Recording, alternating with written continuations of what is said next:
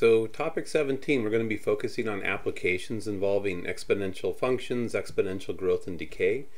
And in video 1, we're going to look at finding the inverse of a model that contains within it an exponential expression. And in particular, the model we're going to be looking at is what's called a logistic model, something that you would learn about in calculus, usually end of the first semester calculus, or in a course on differential equations.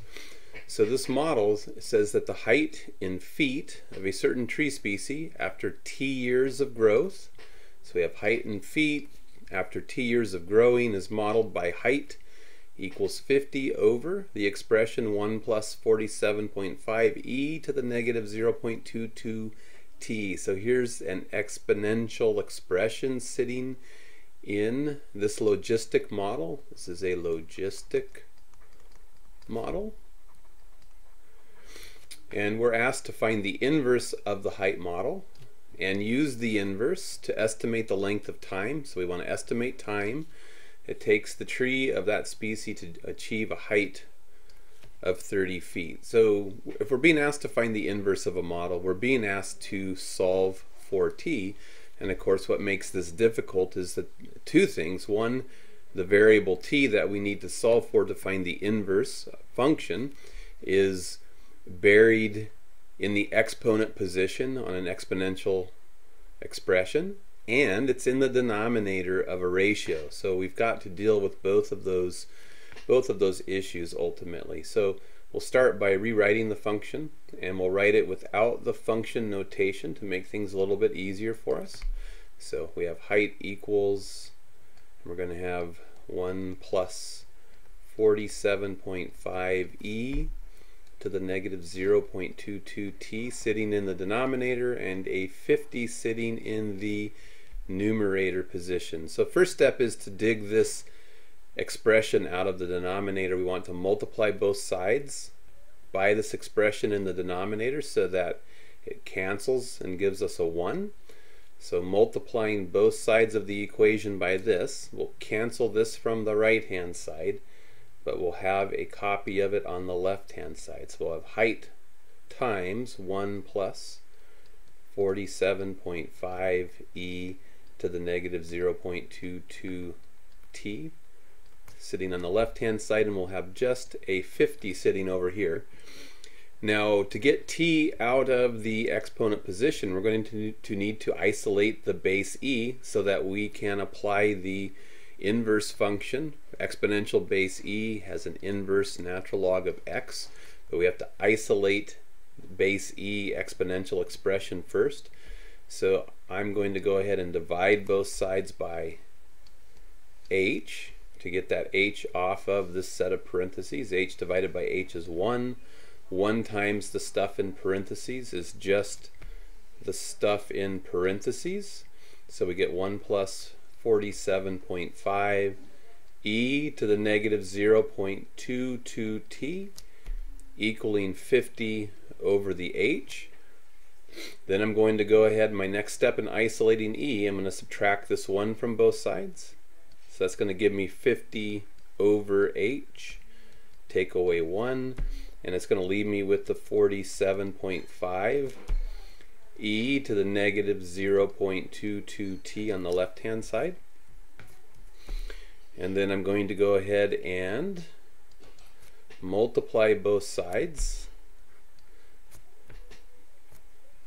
by 1 over the 47.5, which is the same as dividing by 1 over the 47.5, 1 over 47.5.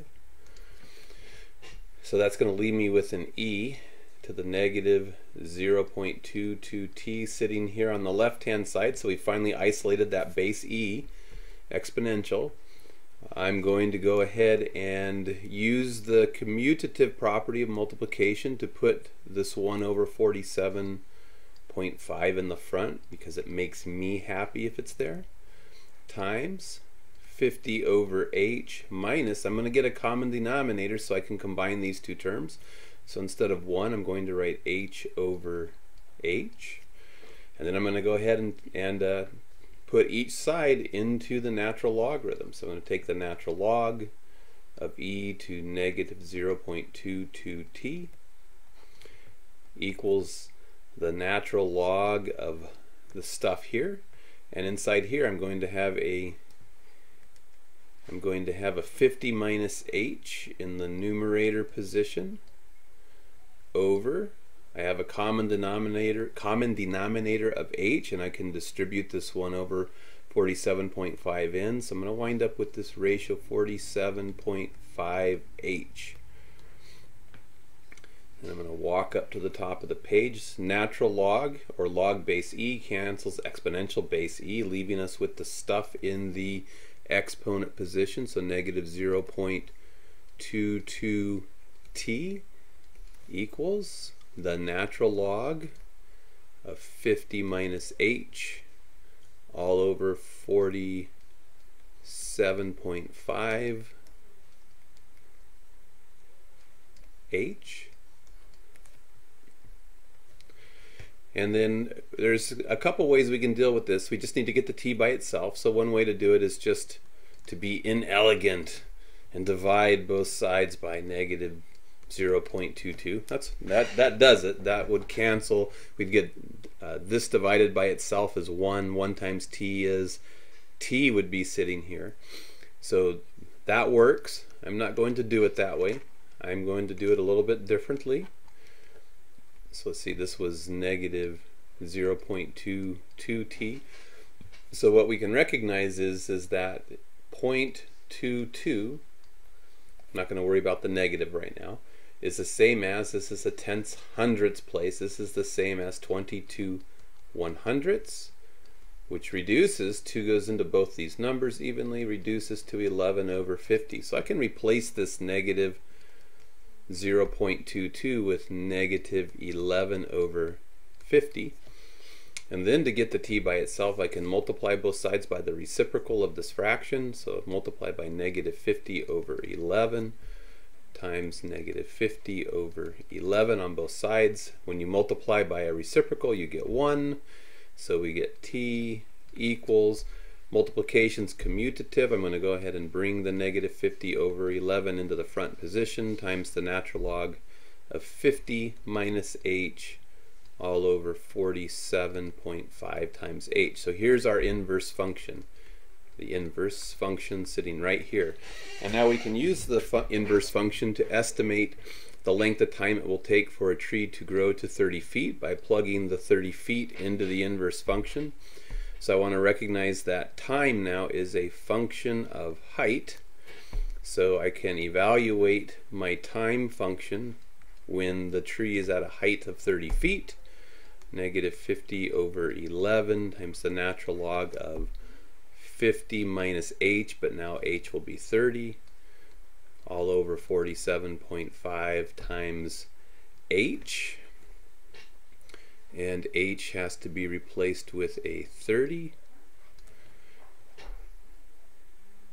And now I can take this and pop it into a calculator. Maybe I can clean up just a hair. Negative 50 over 11 times the natural log of 50 minus 30 is 20 over, what's it going to be, 475 3 times, right? 475. 475. Whoa, 475 times 3, 1425. I should have worked that one out ahead of time. And I'm not going to worry about reducing that fraction, because now we'll just take this and pop it into the calculator and get an approximation.